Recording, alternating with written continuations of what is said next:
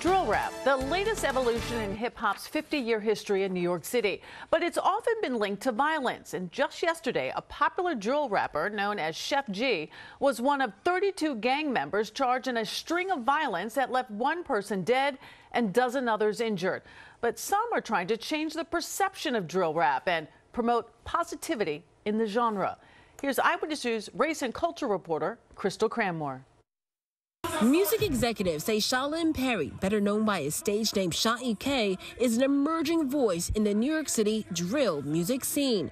And he's only 19, one of the youngest artists signed to Warner Records. It's my life. To wake up, I want to do mad stuff I'm not supposed to be doing now. Wake up and I see, nah, that's not even worth it. While drill music, a subgenre of hip-hop, has propelled Sha'i K to stardom, police say the deaths of aspiring New York City drill rappers and those in the drill community over the last year point to gun violence. One of the youngest victims, just 14 years old. What started the whole New York drill was, if I beef with you or if I got a problem with you, I'm going to say it on this record and I'm going to say it on this beat. Hot 97's DJ Drewski was an early supporter of drill. People credit Chicago and the Chicago artists like Chief Keef for bringing drill to the state. For a long time, everyone in New York was like, yo, we don't have a sound.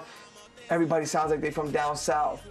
Now when you hear drill music in New York, you feel like that's ours. And I feel like Pop Smoke was the face of that. To help curb the violence, DJ Drewski announced last year he would stop playing diss music aimed at rival rappers. I love the music from day one, but let's do it the right way. According to Warner executives, local police had several drill rappers removed from the Rolling Loud New York Festival last September, including Sha'i K, who has no criminal record. I think it's a little bit irresponsible because they're not really doing anything to kind of come in and help lift or understand why these kids are living the way they're living. These kids are picking their real-life circumstances. Warner Records says mentorship is key. They're going to make mistakes, but we're just here to try to catch them and keep them on the straightest path as we possibly can. For Sha'i K, that means recognizing the power of his platform. Came up dissing, but now it's like I'm switching it up because that's not the energy I want to put out there no more. As the city celebrates 50 years of hip-hop this year, it's about reflecting on how far it's come. Hip-hop has saved us.